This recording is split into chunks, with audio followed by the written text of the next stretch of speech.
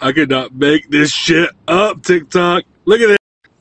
TikTok, I'm not even making this stuff up. Look at this. That's why deliveries take so long. They're stopping by Wendy's, Dominos, after they done the delivery fell on me. Oh, this is great. Check this out. That's fine.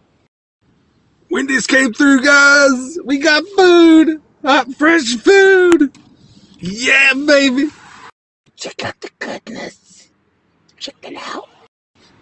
Never in my wildest dreams would I ever thought I'd be on a social media platform dissing Domino's and then coming, and then that was the same delivery driver. We live in a small town, and he's worked for them for quite some time. I'm not going to put him on blast. He's a really friendly guy. But seriously, Domino's management team, they still suck. I just also wanted to update you guys. Some of the edits that was through there, the cashier did not want to be recorded on audio and video, and I totally respect that.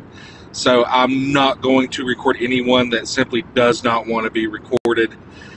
Just wanted to update everyone that I am not a biased person. It's just you offer a service, you pay for a service, you deliver amongst the service. If the service was not up to set expectation, it's simple. Refund them, tell them exactly what happened, what went wrong, and ensure that it will never happen again. End of story. Ran over.